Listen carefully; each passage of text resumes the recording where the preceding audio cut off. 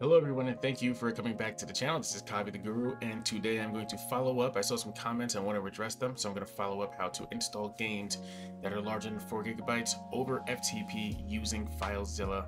That way you don't have to worry about getting a USB stick and extracting the PKG and laying out the folder structure properly. We don't have to do any of that. We're just going to take the PKG and send it directly over to the PS3 over Ethernet using our PC and our PS3. Now, if that means that you have to disconnect from the internet, what I would say is, well, if you use Ethernet to connect to the internet in your house with your PC, whatever, download all of the PKG files that you want, disconnect from the internet, and connect that Ethernet cable from your PC to the PS3. This is the easiest way, the most bulletproof method, and I'm not going to cover any other method because it doesn't even make sense to do it because the speeds aren't even realistic in 2023. So we're only going to cover direct from PC to PS3 using Filezilla, and let's get started. So the first thing I'm going to have you do is set up the network connections in Windows. And what we're going to do is we're going to go here. So this is network connections. What you can do, the easiest way to make this happen is you go into search, go into Windows search. If you're on Windows 11, that would be in the middle here. So this would be Windows search. And you just type in network. Okay, type in network. Now you can view network connections. That's what you want. So you click view network connections. Okay, and it will open this window right here. Okay, pretty easy, rather self-explanatory. It's not that crazy. So it'll open up this window here. Right. All right. So what you get here, what you want to do is you want to go to Wi-Fi. If you're on Wi-Fi, you want to go to properties, and then just go to internet connection sharing and click allow other network users to connect to this computer's internet connection. That'll circumvent the crossover cable nonsense in most instances. I always check allow other network users to control or disable the shared internet connection just in case it's provisioning issues. There shouldn't be at all, ever. There rarely ever are, if any. But just check it anyway. Rather be proactive than reactive and avoid troubleshooting rather than have to troubleshoot. So you make sure those two are enabled. You click OK. I'm going to click cancel because mine were already enabled. Now follow this step by step, and I promise it'll work. Go to the Ethernet, all right? So you go to your Ethernet adapter. Mine is a killer E3000 2.5 gigabit because I have an Alienware. Yours might say Broadcom. Yours could say whatever it is, but you go to your Ethernet connection. It'll say Ethernet, so it's kind of hard to miss. Once you get there, you right-click that, and you go to Properties. You go to Internet Protocol version 4, TCP/IP v4. That's where you want to go. Okay, once you get there, you click Properties. I want you to go to use the following IP address. So instead of clicking obtain, click use the following IP address. Please do this. Follow along very carefully, very slowly, and I promise it'll work. I'm going to keep reiterating that to give you the confidence to listen to me. And what it says IP address is type 1.1.1.1, and then subnet mask 255.255.255.0. If you don't know what 255.255.255.0 it's like it's too much. It's said all the time. It's a subnet mask that's used for many different things. Just 255.255.255.0. Just do that. Boom. Done. Finished. Finished. We're good. Okay. And then we click OK. And then we click close. Okay. So now that that's done, that is the computer setup side. Quick, easy, simple. You don't do anything else. Let's go to the PlayStation, shall we? Pew. Okay. We're at the PlayStation. Grab my handy dandy 6-axis. Remember, don't just get any DualShock 3. Get a 6-axis. What you want to do is hop on over to the PlayStation here. Boop, boop, boop, boop, boop. And you will go to settings, then network settings. Then we go to internet connection settings. Now, I already set mine up, but I'm going to do it again for the purposes of the video and to help you out for accuracy purposes. So you're going to go to custom, not easy, custom. We're going to go to wired connection. We're going to go to auto detect. Then we're going to go to manual. So when you get to IP address setting, manual. All right, so what we're going to do is we're going to give our PlayStation an IP address so that it can be contacted from Filezilla, right? So because the PC is the host and the PlayStation is what's being contacted, the client. So 1.1.1.2. Now I'll reiterate that in dot form because a lot of people like dot 1.1.1.2. That is going to be your IP address, okay? That is a good IP address that you can use all over the internet and no one's going to connect to your stuff. Don't want to curse. Subnet mask is what we said it was before, 255.255.255.0. All right. Our router identification, 1.0.0.0. You can see all this on the screen, but I'm going to look in the screen and say it too so you can understand. Then our primary DNS is 1.1.1.1. Our secondary DNS is 1.1.1.1. Okay, good. After you set all of that, just set it up in here. You can see it on the screen. You can pause the video for all I care. I'm not going anywhere. I'm part of the video. You're not talking to me in real life. Just to recap, because I like to recap in my videos. A lot of people don't do that. You put the IP address 1.1.1.2, subnet mask 255.255.255.0. Default router is 1.0.0.0. Primary DNS 1.1.1.1. Secondary DNS 1.1.1.1. Okay, so then you hit the right button, right D-pad. Okay, hit right on your D-pad. I meant to say. MTU automatic. Proxy server do not set. UPnP enable. Okay, then you hit X. After everything looks good, you hit X. Test connection. Now we didn't do test the connection. Why? So we just hit circle. Now we're gonna go to Multiman. Okay, so make sure you've enabled HEN. That is very important. I have a bunch of games on here. I haven't played games in a couple of days, but I have so many.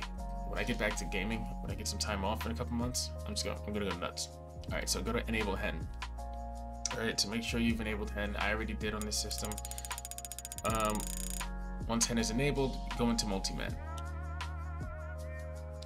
And if you followed my tutorial, you'll know how to install Multiman, or you'll have Multiman installed. If not, look at the card right up there, and it'll show you how to install Multiman and everything. Once Multiman loads, what you're going to do is you're probably going to start off at the game folder, the game icon.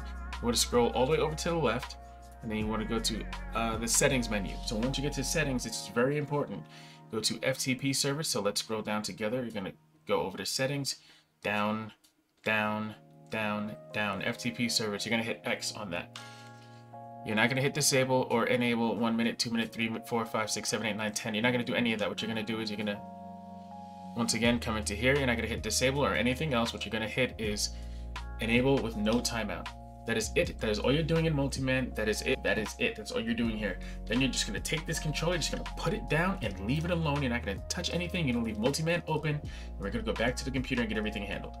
So now we're back at the PC and you have to download Filezilla. So I don't think I have to show you how to do that. But if I, why not?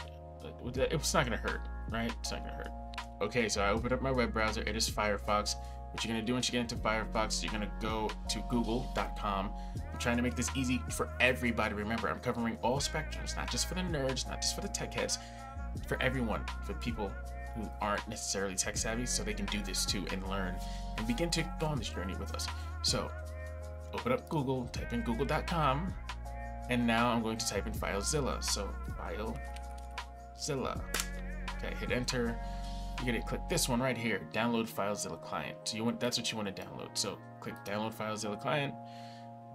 Right there, you click that download Filezilla client. Again, just click it and download it. Unless you're on Mac OS X or Linux or whatever, that's fine. You download a different version, but generally speaking, most of us are on Windows that are watching these jailbreaking tutorials. So if you need a specific tutorial, just let me know for a specific operating system. I have them all. Okay, so boom, Filezilla is done downloading. So I'm gonna open that up and install it. I'm not gonna do it actually on here, but for you guys, just open up Filezilla by clicking the file, click run. You can see, oh wait, here you go. You open it up, see if I can get you on display here. Yeah, okay. You click run. And then you'll see the setup. Just hit I agree and you just continue to install Filezilla, okay? Once Filezilla is installed, we're gonna come back to here. It'll open up just like this, just like you see on my screen right here. This is Filezilla here. And once you've opened up Filezilla and you get to this screen, what you're gonna want to do is go ahead and type in the host IP address. Okay, so what we're gonna type in for the PS3 is where it says host, right up here, follow my mouse, it says 1.1.1.2. Well, it's saying it now, not it says, but it's supposed to be 1.1.1.2. So you type that in. You're gonna hit quick connect. Now when you hit quick connect, you might get something about security and TLS security. Click OK, that's fine. So hit quick connect. I'm gonna abort my previous connection. And then boom. Okay, so look, now I am directly connected to my PS3. These are the folders that come up. I have a USB plugged into mine, so dev USB is there. But this is your PS3 right here. So don't get all worked up and scared. It's okay. It's just the game console. It'll be fine. So what we're gonna do now is we're going to navigate to where our packages are, and no pay station. Okay, remember the tutorial I showed you before was no pay station. All right, so I basically have to go to my downloads folder and then go to no pay station. Okay, so that's where mine is located. But remember, in the previous video, I showed you how to set up a no pay station folder and where your games will be downloaded and extracted. If you didn't get to see the previous tutorial, please look up at the card right here, and it'll teach you how to do no pay station and download games and all that good stuff. Now, what you're gonna do is go to your game folder, and I'm gonna go to packages. And then I have two games in here. I have White Knight Chronicles and I have Yakuza 4. Those are some good ones. So whatever games you have, whatever PKGs you have, that's where you're gonna go. You're gonna go to your no pay station folder. You're gonna go to your packages, and then you're gonna see your games. Okay. Now you don't have to do anything with the formats or anything like that, because it doesn't matter, because we're gonna FTP them. So we don't need any special formatted drives. You don't need a FAT32 thumb drive. You don't need an NTFS hard drive that has it enabled and sectors cleaned and all that. We don't need all that. So what we're gonna do is go to the right side of this, which, as you can see, I was on the left. That's where my games are. This is the right side now. I'll make it a little, see if I can make files a little bigger here so you see it a little better. All right, so what we're gonna do is we are going to, as you can see, the games are on the left. We're gonna go to dev HDD0. That's our internal hard drive for our PlayStation 3. So let's go to dev HDD0. And then you can see we have all these folders. The only folder you're worried about is packages and EX data, because remember what I told you, EX data is what you use to bypass, a lot of the stuff with the network provisioning on PlayStation 3, so you can just play the game without having to do any modifications. And packages are obviously where your games are going to go. So you can use PKG, or you can use the packages. When I transfer over to my PlayStation, I use the PKG simply because Multiman can recognize that. It'll recognize the PKG folder, and then it'll make it easy. It'll mount the PKGs and make it easier to install for you. So what I'm going to do is, let's go to PKG and let's open up the PKG folder. I already have a bunch of games in here, as you can see. Most of these I've downloaded already, so I should probably delete them. However, I'm not going to delete them right now. What I'm going to do is transfer over, let's say White Knight Chronicles, so it's a little smaller. 17 gigs. However, I'm going to take it and just drag it into the PKG folder. And I will show you here, as you can see, it is transferring at a rate of 21 megabytes per second. Now that's fast. That is way faster than you're going to get on anything else. So it's going to take me approximately 12 minutes to transfer a 17 gigabyte file over to the PlayStation. That's kind of beautiful, right? So while that's going on, let's go take a look at the PlayStation and see what it looks like. All right, so now we're just going to wait for White Knight Chronicles to finish. It's about 11 minutes, so go get a coffee. Just kidding, I'm not going to make you watch the whole 11 minutes. I'm just going to skip and cut to it. But if you want to pause now and go get a drink or go get a bathroom, go to the bathroom. You can pause now if you want, what I'm trying to say. Hope you used the bathroom or did whatever you had to do, got a cup of coffee. But White Knight Chronicles has about, what, 7 seconds left? So it's time to show you, once it's on your PS3, how to take that game and install it. Okay, so you make sure your HEN is enabled, all of that good stuff. And now what you gotta do is go into Multiman. So we're gonna go into Multiman. Let's just open it really quick. Let's go over here. all the way down to Multiman. It's usually at the bottom. So let's go into Multiman, and then we wait. We feast. All right, now we have to install the package file.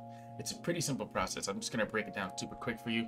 Once you're back into Multiman, you're gonna come over to the home little thing here, the MMSEM. That's like the little home thing. You wanna go there. Once you do that, you wanna go all the way down to install package files. It's just a couple of clicks with your D-pad down to install package files. We're gonna find the game we just transferred over, which would be White Knight Chronicles. So we're just gonna hit up on a D-pad since it starts with a W. It's alphabetical order. You can go all the way down if you want, or you can do it my way. Just press up since it's alphabetical order. And we're gonna hit X on White Knight Chronicles 2. And then we're going to hit triangle in order to install that. Now what's gonna happen, it's gonna take us back out. And okay, as you can see, it now booted us back out to the main cross media bar. The reason that happened is because it mounted the PKG so that we can install it. We're gonna now navigate to that and get the installation going. So you're gonna have to go all the way up, depending on how much stuff you have installed. I have a lot, some people have little, but you're just gonna go up until you get to the package manager. You're gonna go and install package files. Then you're gonna go to standard. White Knight Chronicles is the newest thing, so it's right up the top. Isn't that great? So we're just gonna hit X on that and begin the installation. Very simple. But remember that you have to transfer over the EX data. So if you want to do that via USB, or if you just want to do it via FTP, as you saw, it's very simple. You just take the EX data folder and you drag it over to HDD0, where we installed the game.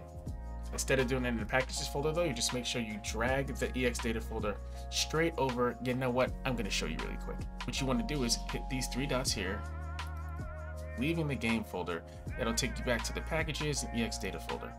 On the right side, however, you also want to hit the two dots, and that'll bring you back out to the root of the HDD0 folder, which is the internal drive for the PlayStation. And what you want to go ahead and do is open up EX data, is what I like to do, and I'll open up EX data over here.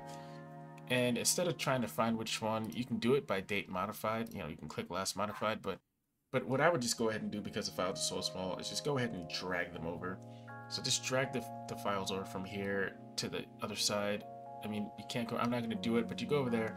It's not gonna take that long because the files are so small. And then we'll go back over to the PlayStation and figure it out from there. So now we're gonna go back up to our folder, our package manager folder. We're gonna click X on package manager. Again, I'm going to click X on install package files. We're going to go to standard and click X on that. White Knight Chronicles 2 will be at the top. We hit X on White Knight Chronicles 2.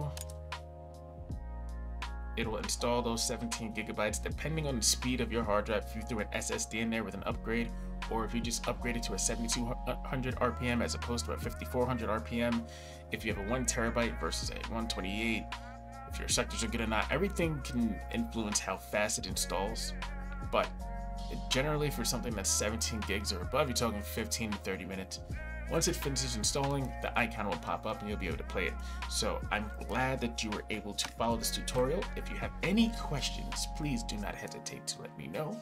I deeply appreciate you coming by and stopping and returning if you're returning to follow these videos. I made these to address comments that I received in other videos. They were not negative, they just wanted to know how to do certain things. So hopefully this helped out and hopefully this teaches new people.